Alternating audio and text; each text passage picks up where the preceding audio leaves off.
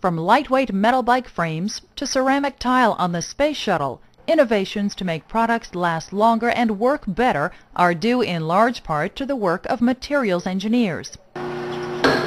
Often called a materials person in the industry, this inventor plays a key role in the manufacture of any product. Presented with a plan for the item, he or she explores how to make it in the lab. Sometimes this involves creating a new material by manipulating the atomic and molecular structures of substances.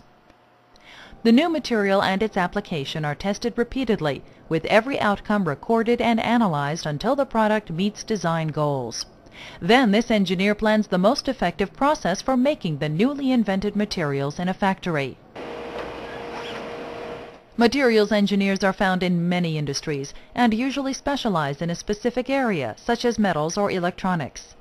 Entry-level positions require a minimum of a bachelor's degree from an accredited engineering program. However, many jobs require master's degrees and doctorates. This job is multifaceted, part inventor, part scientist, and all problem solver.